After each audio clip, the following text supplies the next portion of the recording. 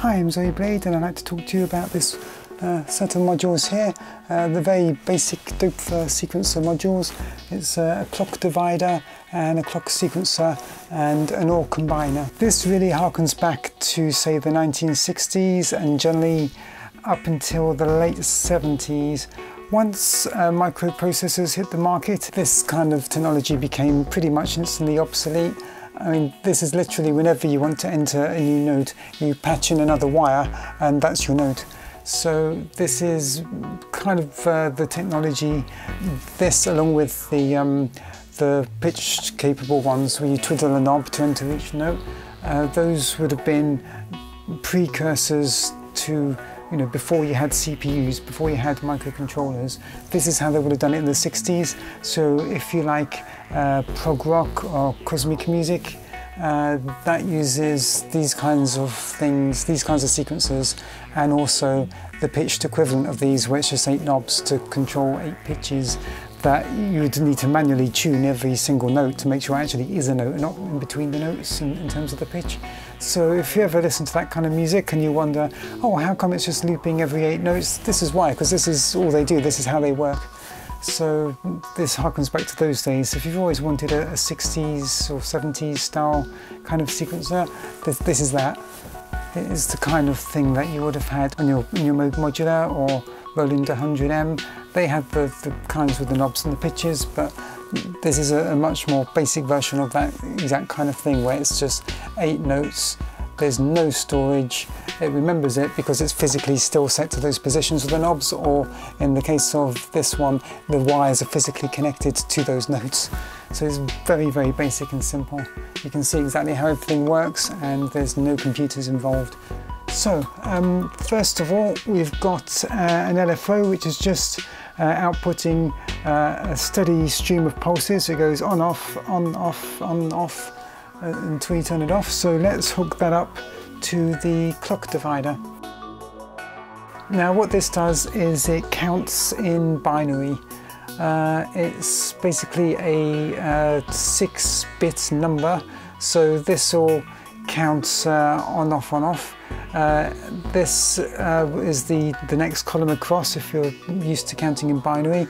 Next column across, so it'll count every 2, every 4, 8, 16, 32, 64. So it counts up to 64 and then resets. And what this here does next to it is it looks at all the ways it's counting up to 8. It's just like the first 3 digits, the least significant 3 digits. And it will look at those and it will just count 1, 2, 3, 4, 5, 6, 7, 8, 1, 2, 3, 4, 5, 6, 7, 8. And it just loops through 8 notes and rests. So let's connect that now. So we're taking the pulses coming out. Actually, let's do it polarized. Let's do it unipolar instead of bipolar. So really, it doesn't make any difference if it goes beneath 0. All we care about is whether it's 0 or above, which is what this one outputs. You can see 0 or above. So we'll take the output of that, and it probably makes no difference. I'm just being anal and paranoid here. We'll take the output of that, put it into the trigger in of the clock divider, and you can see now it's starting to count up in binary, in sync with each clock pulse from the LFO, and the sequencer here is going up 1, 2, 3, 4, 5, 6, 7, 8. And if we change the speed of the LFO, it will change the speed that it's counting at.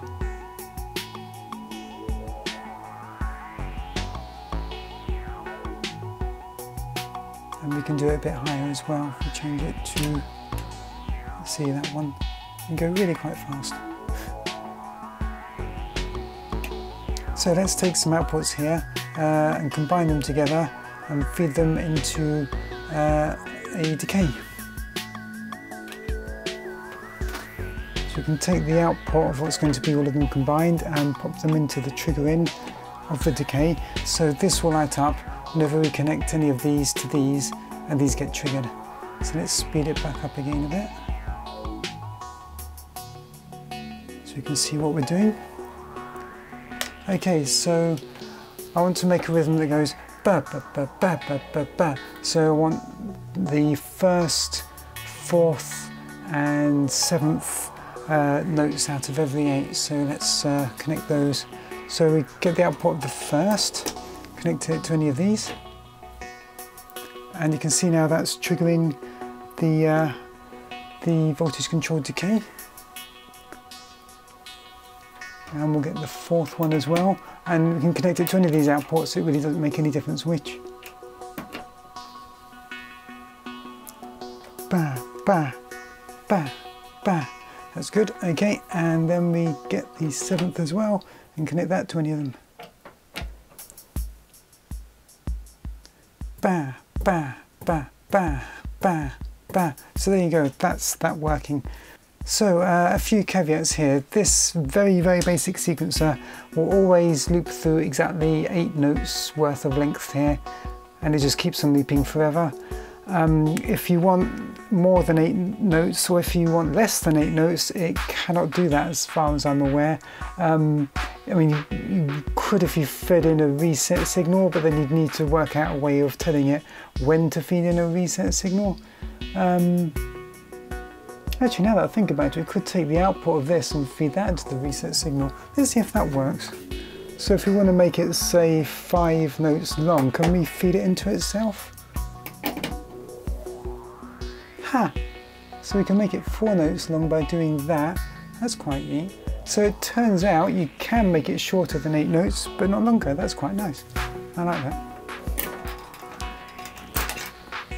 Okay, so what is this good for? I think I'm going to be using this more for adding texture to patches rather than for actually adding in the notes. So say I've got a long sustained note, but I want to, say, rhythmically change the filter's cutoff point, a kind of stepping filter type thing. Also, I'm going to be using this in my next track purely because it's very videogenic looking. I've already got the notes in the door, but it happens to be an 8 note and rest loop, and it happens to not have any velocities. Therefore I can use this to make that sequence, and it's going to look nicer in a video. So if you care about, like, you know, the visual aesthetics of things, because you're making videos as well as the actual sounds, then yeah, it'll be good for that. And you know, if you're inspired by how the equipment looks, then, you know, if you like that whole kind of retro aesthetic, it's very much that. But you know, objectively, microcontrollers have kind of been where it's at since the late 70s, early 80s. This is very much obsolete, but fun.